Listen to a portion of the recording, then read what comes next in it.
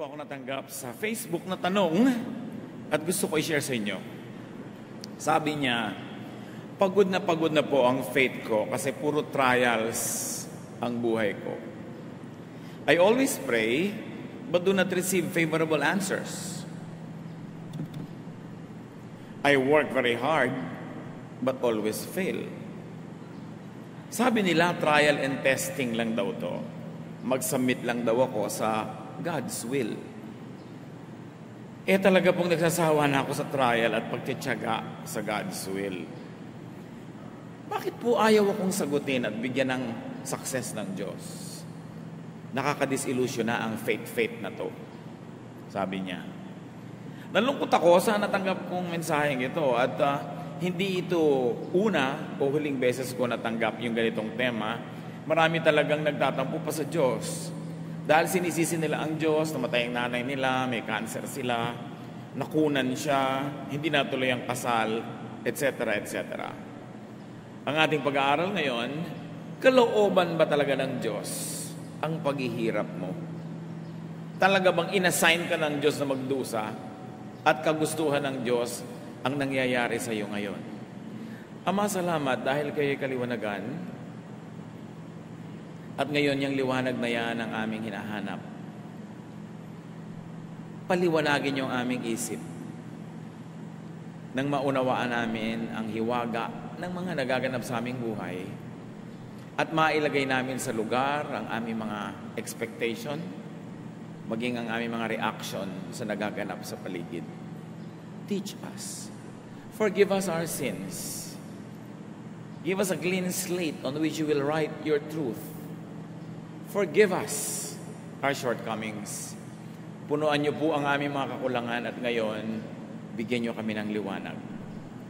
Kayo ang siyang mangusap, tinig niyo lamang ang siyang manaig, at nawa, Panginoon, pagalingin niyo ang mga damdamin, ang mga karamdaman ng aming puso, at palakasin ang aming pananalig. Inaalay namin sa iyong oras na ito ang aming atensyon. Teach us, akayin niyo po kami. Sa ngalan ng iyong anak na si Jesus, nananalangin kaming umaasa na tatanggapin ang aming hinihiling. Ano po ba ang pinagmumulan ng dismaya sa God's will? Bakit maraming nawawala ng gana, nadidisillusion? Una, maling katuruan. Maling paniniwala na personal na sinasadya ng Diyos ang kaliit-liitang nangyayari sa buhay ng tao. Yung bang sabing, sinadyang gawin sa iyo ng Diyos yan. Ini-assign ka na lagi nilang mabigo sa pag-ibig. Pinag-iinitan ka ng Diyos, dinadagukan ka ng langit, dinadaganan ka ng mga anghel. Ito isang pag-aakalang bawat nagaganap sa buhay ay itinakda ng Diyos. Naka-assign po ba ako maging old maid? Talaga bang nakatalaga akong lagi nalang malugi, mabigo? Yung bang pag-aakalang bawat hindi nagaganap sa buhay mo ay ipinagkakait ng Diyos? Bakit ayaw ako ng Diyos magtagumpay? Ba't ayaw niya akong pumasa sa board? Pag inakala natin na lahat ng nangyayari ay ginagawa ng Diyos at hindi nangyayari, ipinagkakait niya, nagiging tuloy God ang dapat sisihin. Yan ang attitude ng maraming tao. Walang katwiran ang paniniwalang ito. Labag ito sa matuwid na karunungan. Dahil hindi bawat sandali ay nagpapasya ang Diyos kung ano ang mangyayari at hindi mangyayari sa mundo. Pagka nadulas ka sa gilid ng isang mataas na building at nandun ka sa labas, hindi na kailangan magpasya ang Diyos na ihulog ka. Mahuhulog ka. Pag lumulon ka ng blade, hindi na kailangan magpasya ang Diyos na mahihiwa ang lalamunan mo. Mahihiwa yon. Pag naglakad ka sa isang napakadilim na kalye, dis oras ng gabit kababae mong tao, hindi kailangan magpasya ang Diyos na mapariwara ka. Pwedeng mangyari yun. Kusa at mag-isang umiinog ang mundo. Hindi na kailangan magpasya ang Diyos every minute kung uulan o araw. May batas na ang kalikasan. Hindi na kailangan magpasya ang Diyos sa pagka nakakain ka ng marumi, masisira ang tiyan mo. So lahat ng nasisira ang tiyan ngayon, let's say, 10 million people around the world, isa-isang pinagpasyahan ng Diyos na masisira ang tiyan ng 10 milyong tao na yon. Pinamamahalaan ng sangnilikha ang sarili niyang buhay. Umaandar ang mundo, ang mga planeta, sa mga nakatakda ng mga batas. Hindi na kailangang utusan ng Diyos na sumikat ang araw at lumubog tuwing gabi o umikot ang mundo o lumabas ang buwan. Minsan lang niyang inutos yun, umaandar na yun ang automatic. Ayaw mong ma-sunburn, maglakad ka sa gabi, huwag sa araw. Ayaw mong mabasa, huwag kang pumunta sa ulanan nang wala kang payong. Ayaw mong umulan sa kasalan mo, huwag kang magplano ng tagulan. Tapos dasal ka ng dasal sa Diyos na huwag umulan. Matagal na niyang inuto sa paghunyo, maraming ulan. Huwag ka dun magtapat ng kasal. O ang gawin mong trahe de boda, kapote. Nagsasariling umiiral ang mga batas kalikasan at batas espiritual. Ang kailangan, malaman mo kung paano yun umiiral. Ang tinikling, ang singkil, para hindi ka maipit ng kawayan, alam mo ang bilang. Sa tinikling, open, open, close. Open, open, close. Pag mali ang hakbang mo, maiipit ka. Kaya sinasayaw natin yan bilang redemptive dance. Ang itinuturo, sumunod ka sa nakatakdang batas na hindi ka maipit. Ganon din ang buhay. Mali ang timing ng pasok mo, mamamaga talaga ang mga bukong-bukong mo kaiipit.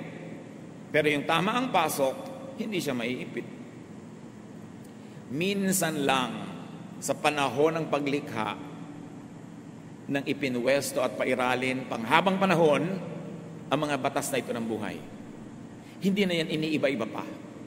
Kasama dyan ang paraan kung paano ang sinuko ba iinog, mapapanatili, magtutuwid, magkukumpuni at magpapagaling sa sarili. So matagal lang inutos na pagka inubos mo ang mga ahas, dadami ang palaka. So may balance dapat ang nature.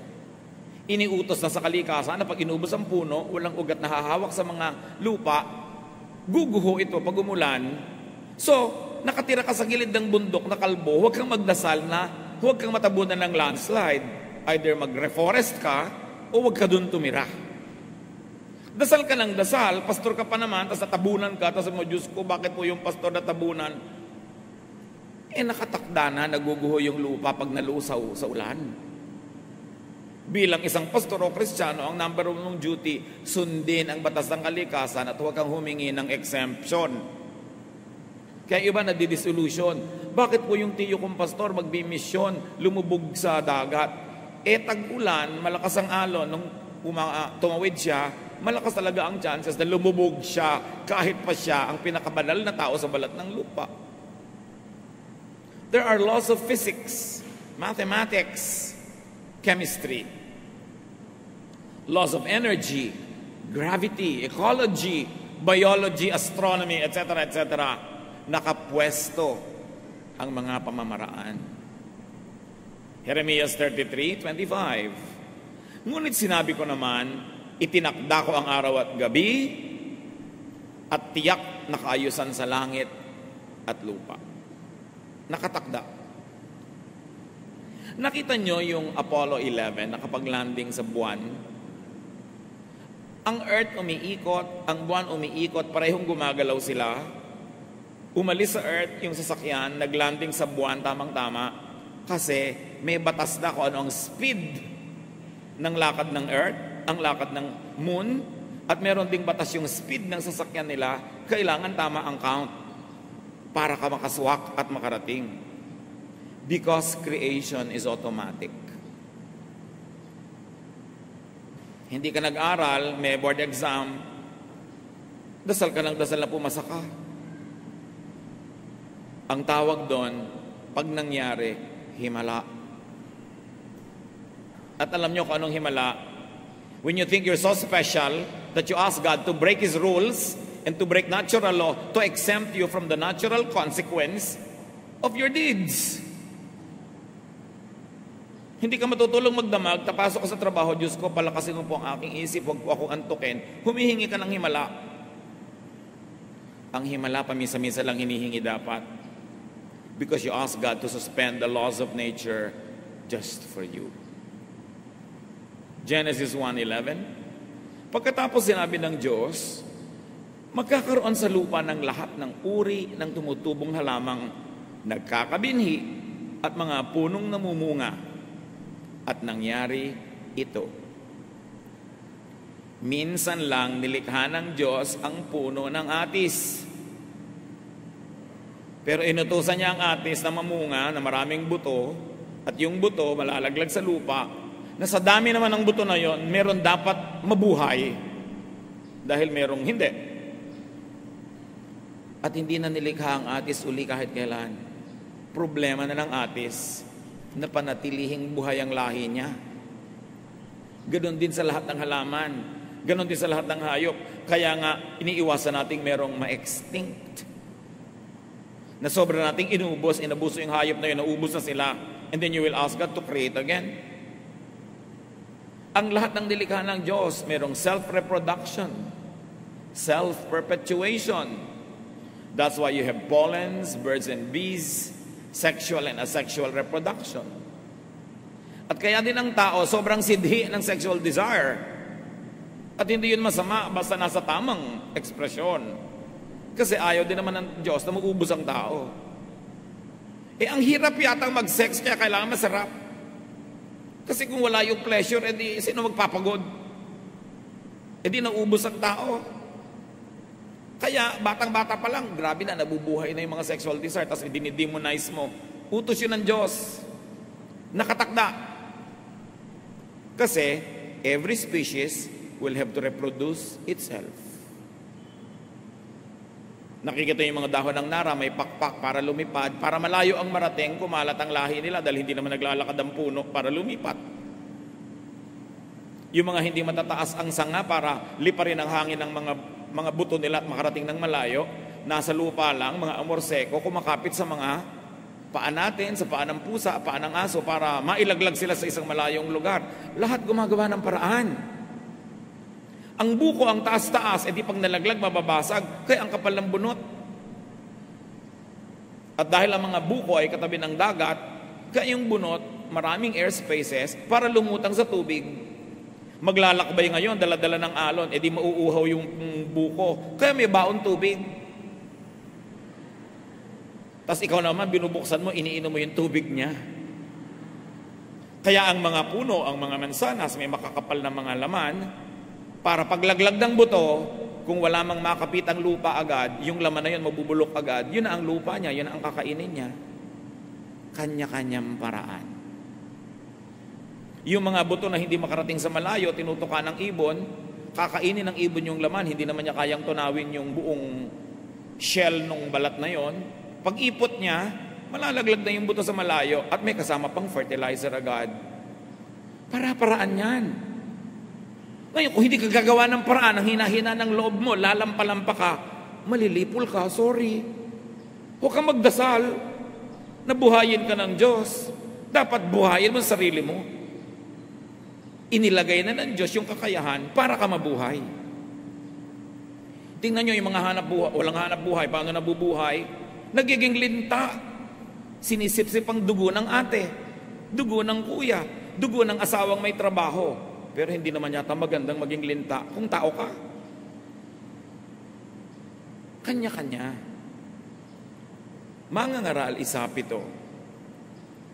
Lahat ng tubig ay umuwi sa dagat, ngunit hindi ito napupuno. Ang tubig ay bumabalik sa batis na pinagmulan upang muling umagos patungong karagatan. Since creation, since Adam and Eve, not one drop of water has entered the planet, or not one drop has left. It just keeps recycling. Ang ininom niyong tubig kaninang umaga, maaaring ihi ni Cleopatra, pero na-recycle. Ang ipinampaligo niyo, maaaring sabaw ng buko nung araw. Paikot-ikot lang naman ang tubig. Ang kamangha-mangha kay Solomon, alam niya ang water cycle. Alam niyang yung tubig na pumupunta sa dagat, nag-evaporate, umuulan, bumabalik doon sa mga bundok, nagiging batis muli, babalik na naman sa dagat, pabalik-balik lang. There is natural balance. kailangan ang mga nilalang ay makibagay. Makiayon, hindi lumaban sa kalikasan. May water cycle, so ang buhay mo may cycles din. May panahon na mahina ka, matulog ka, lalakas ka, pagising mo, malakas ka na naman, magtatrabaho, kahihina ka na naman, cycles lang. Pero pag lagi kang gising, hindi ka natutulog, mamamatay ka. Kailangan may cycle. Nalolobat ka, recharge. Na-charge ka na, trabaho ka uli. Life cycles are on automatic. Ipinapahinga ang katawan, kumakain ka para may gastusin kang energy. Nananatili ang buhay ng sangnilikha sa pamamagitan ng walang patid na paikot-ikot na pagbabagong buhay ng lahat. Pagsilang, pagpaparami, panganganak, at pagkamatay. Huwag sumama ang loob mo pag may namatay kang mahal sa buhay. Ano, gusto mo mabuhay siyang 3,000 years? E di lahat ng kinain niya hindi nababalik sa lupa. Walang recycling. Kaya nga ang kinain mo magiging lupa ka uli dapat. Unfair nga yung sobrang embalsamado. Hindi ka nababalik sa lupa. Ilalagay ka pa sa ataol na metal. Yung mga kinain mong element ng lupa hindi nababalik, hindi napapakinabangan ng iba. The planet sustains itself through non-stop recycling. Oxygen becomes carbon dioxide. Hihinga ako palabas, naging carbon dioxide yon. Hihingahin naman ang halaman yon papasok.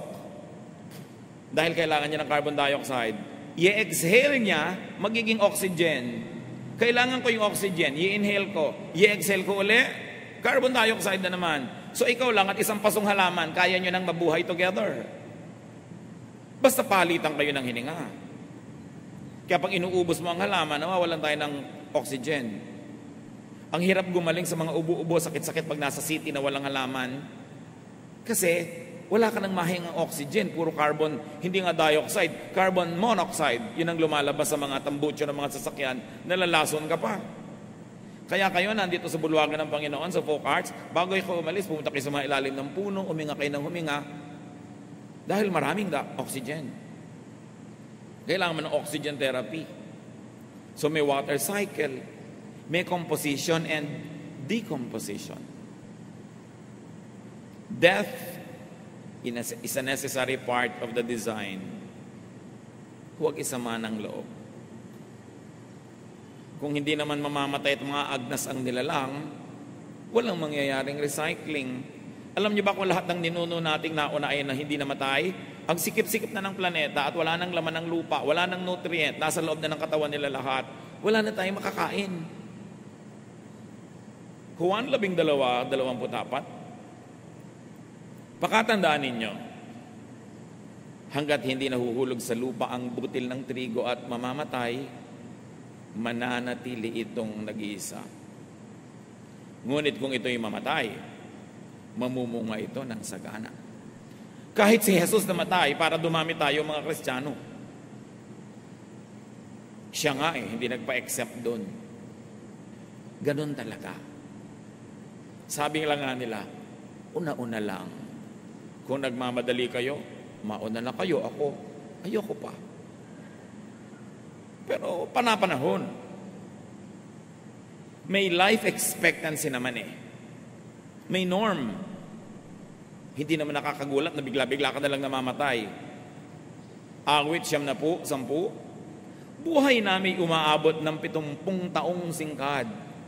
Minsan na may 80 kung kami malakas. So niya, ang tunay na buhay, mga 70 taon yan. So kung 70 ka na, pwede na. Buo na ang buhay.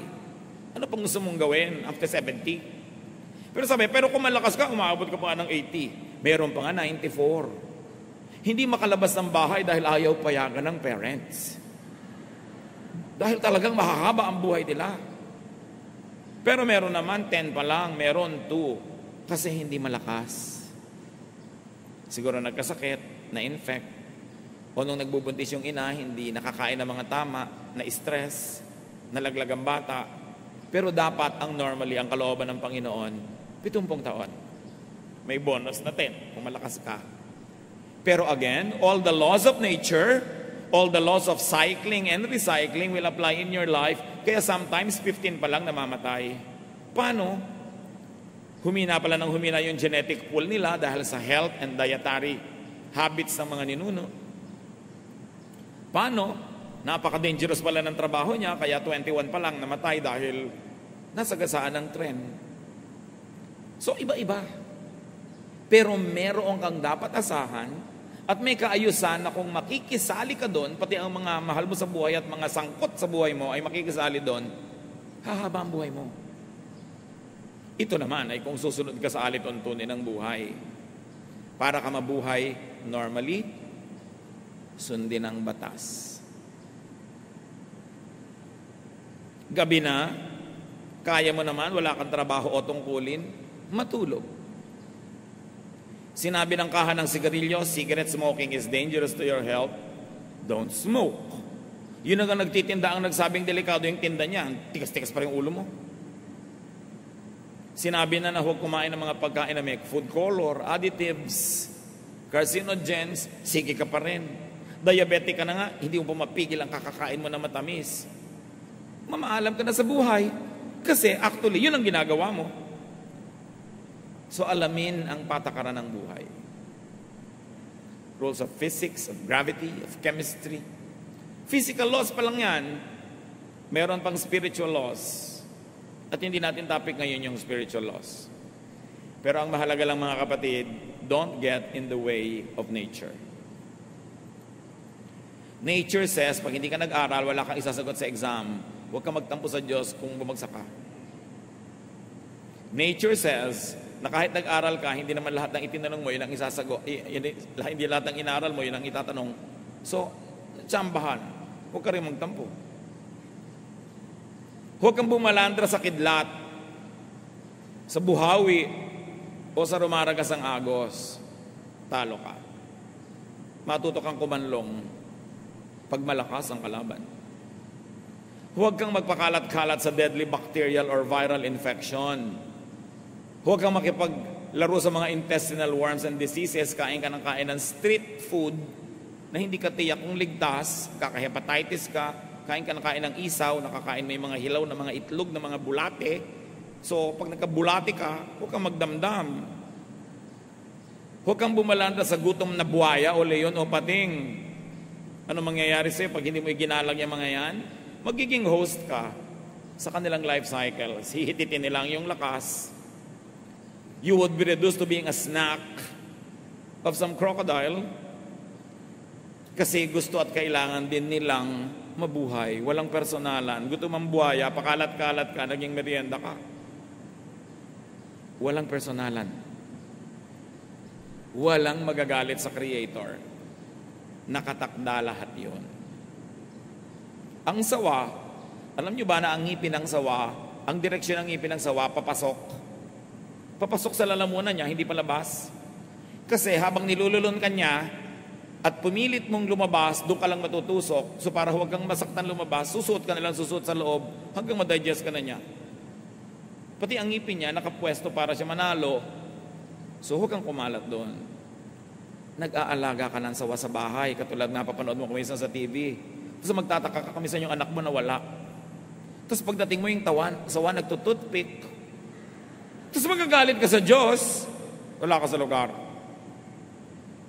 Ano mang nagaganap ayon sa batas ng kalikasan ay maituturing din kalooban ng Diyos. Kahit hindi nakabuti sa iyo. Kasi nakabuti naman sila yun. Nagka-dengue ka, nakabuti sa lamok. Dahil yun ang gusto niya, ilagay sa iyo yung dengue niya. Alam nyo ba na yung mga bulutong, kung kailan gumagaling yan at saka yan nakakahawa, para malinlang tayo na lumapit sa may bulutong, tapos lilipat sa iyo. Kasi gumagaling na siya, buhay pa yung mga bulutong na yan, saan siya lilipat?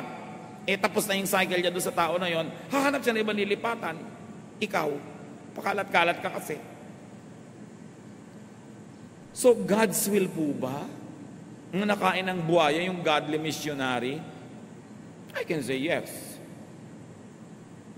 Law of nature. He got in the way of the crocodile. He was on a river, talo siya doon. Siguro kung sa basketball court, may laban siya. Pero nasa tubig.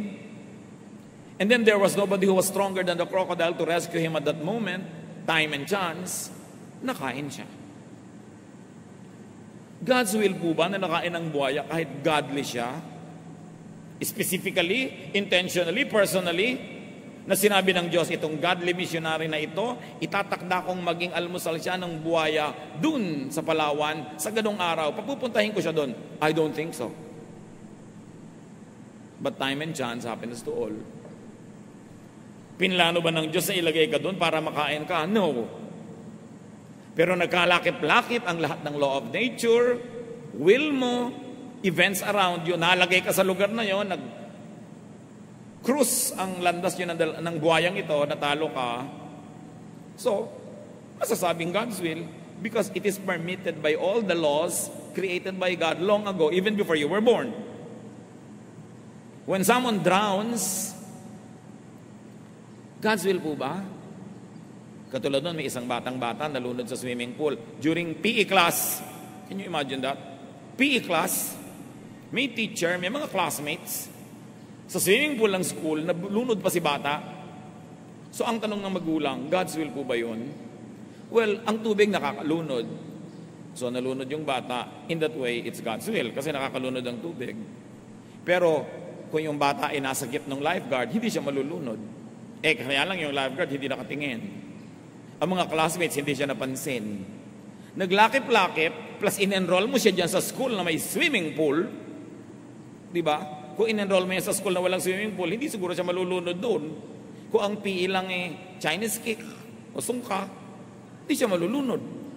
So lahat yan nagdugtong-dugtong. So huwag mo sisihin ng Diyos. Ang daming nagsang-ayunan na laws of nature, human will, circumstance, para yan maganap. But it is not God's active will. If active will means pinlano ng Diyos na lunurin ang anak mo sa swimming pool, hindi niya gagawin yun. Kaya lang, hindi naghimala ang Diyos. Kasi may law of nature. Mabigat yung bata. Yung buoyancy niya, hindi na kaya ng tubig. Lumubog siya, walang naging himala. Nature took its course. And 99.99% of the time, nature takes its course. Walang himala.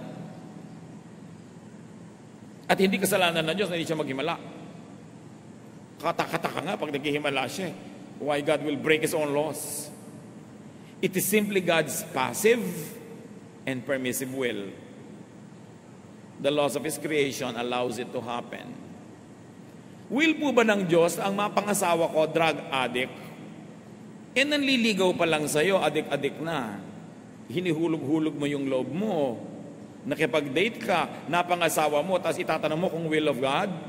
Will mo yon, kaya lang pinayagan ng natural law, so it happened.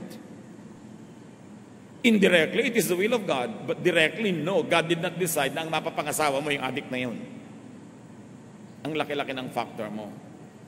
Ang nagaganap ay bunga ng masalimot na talastasan ng mga batas kalikasan, sariling gawa ng tao, mga likas na kaganapan, at pag-iral ng mga batas espiritual.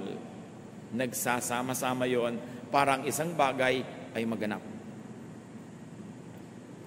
Mangangaral walo-walo, kung paanong di ba pipigil ng tao ang hangin, gayon din hindi niya mapipigil ang pagdating ng kamatayan. May mga hindi napipigil, pero merong napipigil at may nade-delay.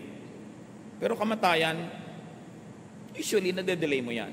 Kung naaalagaan mo yung sarili, nakakabili ka ng gamot, naiiwas ka sa mga further complications, may laban ka ng konti. Pero kahit nga mga pharaoh sa Egypt, mga emperor sa Roma, mga presidente ng mga bansa, namamatay eh. Hindi talaga siya naiiwasan, so tanggapin. Huwag magtampo. Bakit po kaya lagi na lang kong bigo sa pag-ibig? Bakit ako ginaganito ng Diyos?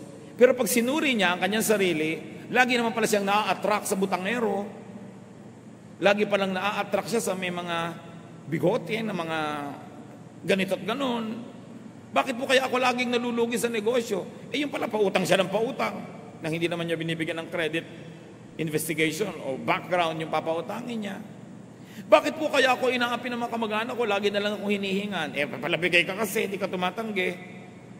Merong kadyang role. God's will allows drowning to happen, but God will not cause you to drown. Factoring free will, cause and effect, gravity and other laws of physics, it is possible for you to drown, but it is also possible for you not to drown. God's will also allows drowning to be prevented. Like, nahulog ka sa tubig, marunong ka naman palang lumangoy, o di na-prevent.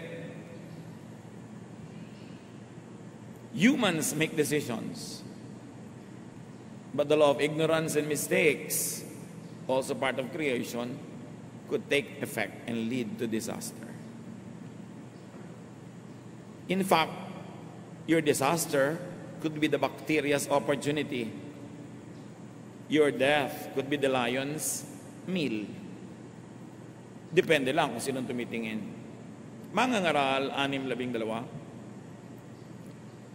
Sino ang nakaalam kung ano ang mabuti sa taong nabubuhay sa maikling panahon at pagkatapos ay mawawalang tulad ng anino? Oo nga naman. Maraming unknown. Kaya ang tao dapat hanggat maaari, damihan niya yung alam para maiwasan niya ang mas maraming pagkakamali.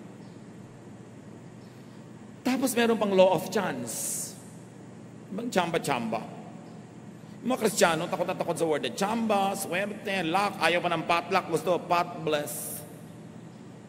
Mangangaral, 11 hanggang 12. Ito pa ang isang bagay na napansin ko sa mundong ito. Ang mabilis ay di siyang laging nananalo sa takbuhan. Ni ang malakas ay laging nagwawagi sa digmaan. Ang matatalino ay di laging nakakasumpong ng kanyang mga kailangan. At di lahat ng marunong ay yumayaman. Napapansin ko rin na di lahat ng may kakayanan ay nagtatagumpay. Lahat ay dinarat na ng malas. Hindi alam ng tao kung kailan ang kanyang takdang oras. Siya'y tulad ng isang nasusukloban ng lambat. Siya'y tulad ng isang isdang nasusukloban ng lambat at ibong nahuhuli sa bitag. Ang tao ay parang nahuhulog sa patibong sa biglang pagdating ng masamang pagkakataon. So niya, hindi lahat may reason, hindi lahat logical. Sabi niya, sa hinabahaba ng buhay ko at sa tinatalino kong ito, sabi ni Solomon, napansin ko na yan.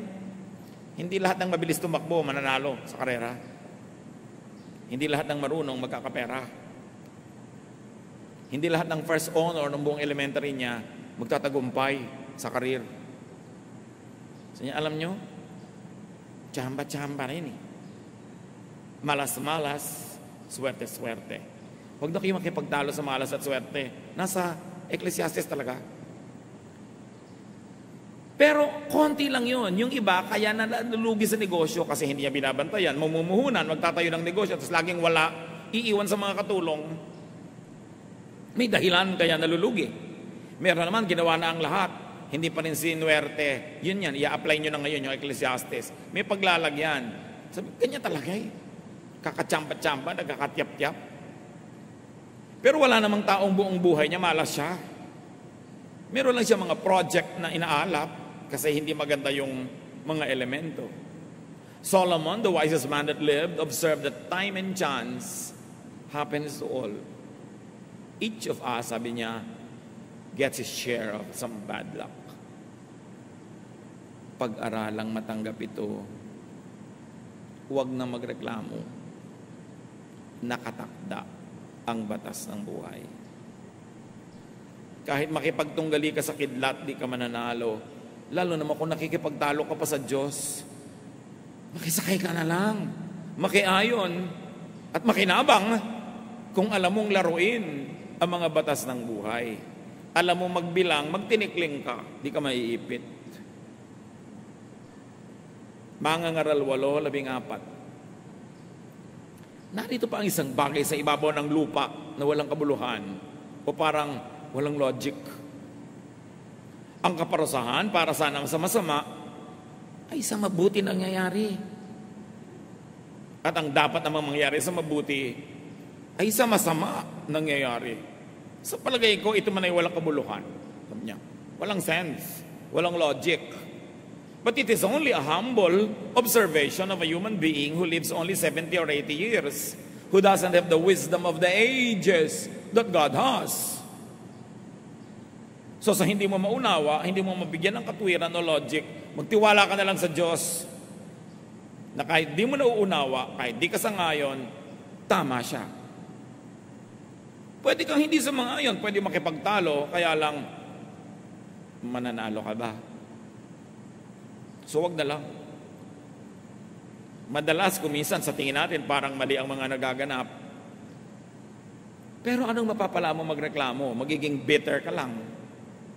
Makakainisan ka lang ng mga tao na sawang-sawa na sa karereklamo mo.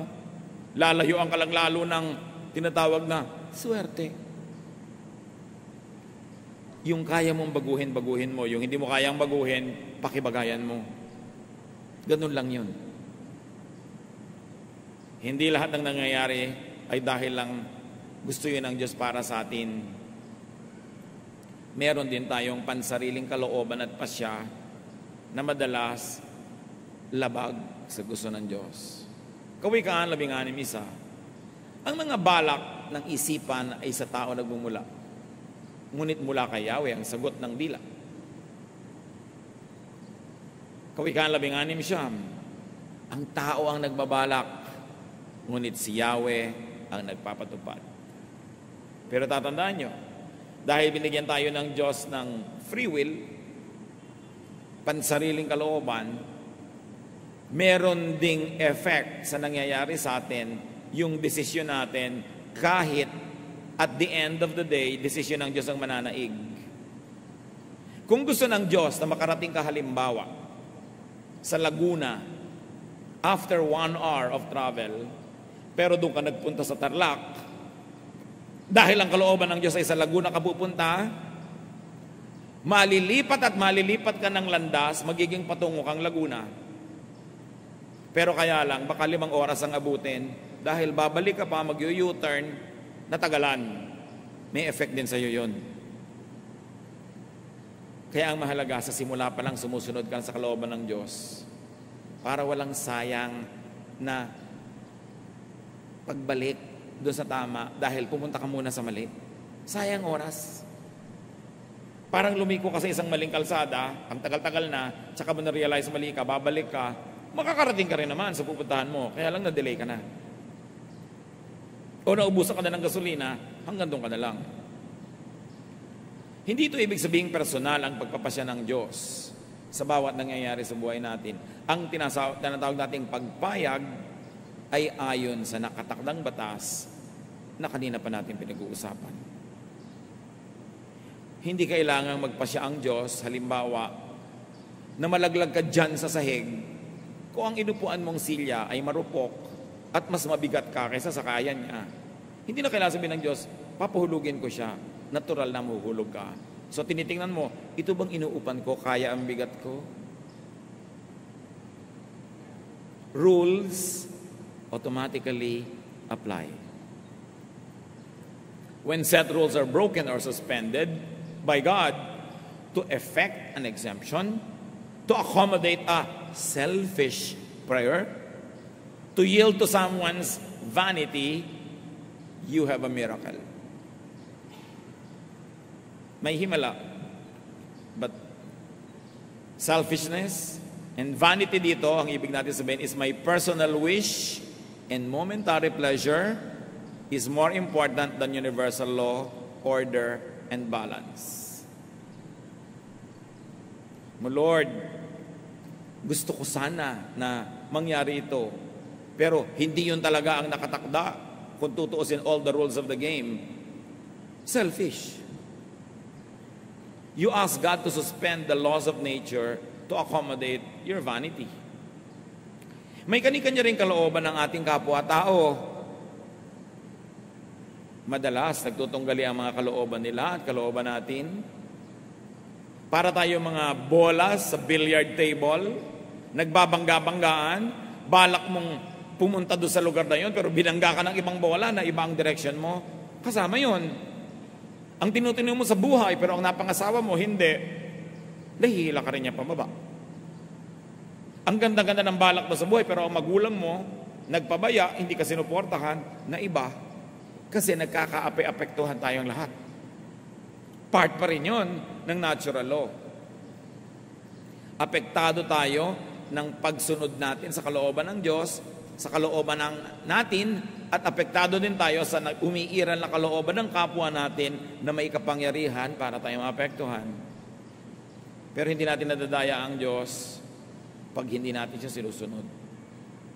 Galatia 6:7, huwag ninyong akalaing madadaya ninyo ang Diyos. Kung ano ang itinanim ng tao, yun din ang kanyang aanihin. So gusto mong umani ng mabuti, natural law, magtanim ka ng mabuti. Ganun lang yun. Sumali ka sa chismisan, huwag kang magtaka mamaya kung bigla kang nadamay sa gulo. Sumali ka eh. So, bumalik tayo sa tanong kanina. God's will ba na ikaw ay mabigo? Masaktan? Mahirapan? No. Jeremiah 29:11, for I know the plans I have for you, declares the Lord. Plans to prosper you and not to harm you. Plans to give you hope and a future. Yun ang God's perfect will. Pero nangyayari yun kung yung will niya lagi ang nasusunod every detail of the way. His will expressed in His Word, His will expressed in moral law, and His will expressed by natural law, plus your will yielding to that will, and the will of people who affect you yielding to that will, mangyayari yun. Madalas yun nabibigo dahil somewhere along the way, somebody does not obey God. God's will is everything permissible to happen within the life systems God designed, including inputs from nature, other living beings, design of each creature, including capacities, gifts, tendencies, natural desires, and reactions due to genetic dictation. Verbatim ko yan inilagay sa notes nyo dahil yan ang isinagot ko doon sa Facebook sa tanong. Further, God's will is whatever could be achieved employing human personal will, which God created and allowed to make choices. Reviewin nyo na lang mamaya kung nosebleed. Diba? God's will is anything that could result from the interactions of all these elements of life. The possibilities of God's will are nearly infinite as God Himself. While it is possible for the divine to make specific calls to some specific creatures for some specific purpose at specific time frames, that kind of imposed God's will is not typical and definitely not the rule for all. Except for the above, there could be not one specific destiny for anyone. Like one specific pre-chosen life partner that you have to meet serendipitously, that one suffering or happiness is God's specific will for a person. That would make us just glorified robots. We act and react to and with the rest of creation. So malawak, maraming posible. Everything in creation also acts, reacts, and interacts with everything else. Any and every fruit of such life exchanges, their combinations, sums, derivatives, compounds, mixing, remixing, etc., are all God's will. So, God's will po kaya sa akin ni Lord, itong nakakurbata kong office mate, possible, pero hindi ka naman ipinanganak para siya lang ang maging partner mo. Hindi ka ipinanganak para hanapin yung specific choice of God for you sa 7 bilyong tao sa planeta. God's general will for you is that you will be happy, productive, peaceful. So, sino ang God's will na partner mo? Not one specific name or face, but the person who will allow you and help you accomplish God's will in your life. So walang naka-assign. Yung pag God's will po ba sa akin na mag-engineering? Alam nga namang nung nalilikha ka pa lang sa sinapupunan ng nanay mo, inassign ka na ng Diyos na maging engineer. Pero binigyan ka niya ng mga gifts na, let's say, ang galing mo sa math, so pwede kang engineer, pero pwede ka rin negosyante, pwede kang ganito, pwede kang ganon. Walang specific assignments. Dahil magiging robot lang tayong lahat. At ang kitid-kitid ng lalakaran mo, ang sikip-sikip ng mundo mo, dahil may specific will for you. There is a general will. How you make it specific depends on your performance. So another source of frustration, mislabeling. Maling pagtawag sa lahat ng kabiguan bilang pagsubok ng Diyos. Bihira lang ang sinusubukan ng Diyos tulad ni Job. Hindi lahat sinusubok. Santiago 1:13-14. Huwag sabihin ng inuman na tinutokso siya ng Diyos kapag siya'y dumaranas ng pagsubok, sapagat ang Diyos ay hindi maaring matokso at hindi rin naman niya tinutokso ang kahit sino. Natutokso ang tao kapag siya'y naaakit at nagpapatangay sa kanyang sariling nasa. Kung merong self-will. Kadalasan ang kabiguan, hirap, sakit ay bunga lang ng paglalakip-lakip ng mga batas ng kalikasan, kalooban, palad, tsamba, tiyan, sabi ni Solomon, lahat yon nasa palayok. Hindi mo alam pagsandok mo kung alin ang sasama. So how to cope with life? How to harmonize and get the most out of God's will? Do your best. You want to minimize the possibility of a failure, do your best. Pray and hope for the best results. Accept the result. Keep trying, if not satisfied, or learn to be contented and happy. These are the choices. Unang Timoteo 6:6-7. Kung sa bagay, malaki nga ang napapakinabang sa relihiyon kung ang tao ay marunong masyahan. Wala tayong dalang anuman sa sanlibutan at wala rin tayong madadalang anuman pag alis dito. So sino man ay walang karapatang sumama ang loob sa Diyos dahil wala ka namang dala. Lahat ng ating tinatangkilik, bigay lang. Kung yung specific gusto mo, hindi nabigay, hindi sinadya ng Diyos na hindi ibigay. Reviewin yung buong mensahe. Nandun ang isa sa mga dahilan kung ba't hindi nangyari ang gusto mo. Do not charge against God or religion the frustrations of daily life. Kaya naman kuminsan sa Diyos nagtatampo o sa church nagtatampo ang mga nabibigo kasi mali din ang pangako ng iba. Sasabihin ng iba, ano pag lumapit ka sa Diyos, lahat ng gusto mo matutupad, tatahimik ang buhay mo, etc., etc., sasagana ka. Maling pangako yun. Marami tuloy na naiinis at nagtatampo. The inevitable result would only be frustration with God and disillusion with faith. That's unfair to God, to truth, and to ourselves. Magtatampo ka sa Diyos, it's unfair to you kasi ikaw ang loser. Religion is not a dispenser of cookies and candies. She is a teacher of obedience to divine laws. Nag-church ka, lumalapit ka sa Diyos, nagba-Bible study ka, hindi para sa mga gantimpala na inaasahan mo at magtatampo ka pag hindi mo nakamit. Lumalapit ka sa Diyos para maturuan ka kung paano magiging masunurin. Hindi para humingi ng humingi ng humingi. Religion is not a dispenser of favors. True religion is a stern teacher of obedience to divine laws. Yun ang dapat hinahanap mo sa tunay na pananalig at pananampalataya. Paano ka magiging makadiyos? Hindi paano ka tatanggap nito at noon at magtatampo kang parang bata pag di mo natanggap.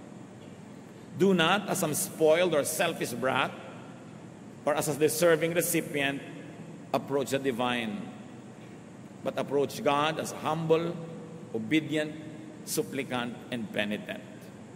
Feeling bad about God or getting angry at God would only worsen your situation. God's will for you is this. Jeremias 29:11. Sapagkat batid kong lubos ang mga plano ko para sa inyo. Mga planong hindi ninyo ikasasama, kundi para sa inyong ikabubuti. Ito yung mga planong magdudulot sa inyo ng kinabukasang punong-puno ng pag-asa. Kung maganap na ito, kayo'y tatawag, lalapit at dadalangin sa akin at diringgin ko naman kayo. Yun ang God's will for you. God's perfect will. But God's permissive will allow you to fail if you don't play it by the rules. May pag-asa kahit sa ngayon ay parang pinagkakaisahan ka ng langit. Hindi yun totoo. Feeling mo lang yun. Awit 121, 1-2. Doon sa mga burol, ako'y napatingin, sasaklolo sa akin, saan manggagaling? Ang hangad ko'y tulong, kay Yahweh magmumula sa Diyos na lumikha ng langit at lupa. Now, that is one great divine law that God helps us. Kalooban ba ng Diyos ang paghihirap mo? Yes and no. Depende kung paano mo titingnan. Pero meron kang kapangyarihan na baguhin yan dahil ang tunay na gusto ng Diyos para sa iyo ay yung mabuti. Ama sa langit, salamat sapagkat maganda ang layo ninyo para sa amin. Tulad ng mga magulang na maganda ang plano para sa mga anak, pero ang mga anak ay dapat mag-cooperate. Dapat sumunod. Dapat tulungan ang mga sarili nila. Ituro mo sa amin ito, Panginoon, at kung meron sa amin mga nagtatampo, nagagalit sa inyo, patawarin niyo po kami. Papagliwanagin ang kadimla ng aming isip, palayain kami sa kasinungalingan na meron kaming dapat ipagtampo. Teach us, Lord, to observe all the laws that you have set before even we were born, so we can get the most out of life and we can give you pleasure. Pagbulay-bulayan sumandali ng katahimikan, ang kahulugan ng lahat ng ito sa ating personal na buhay.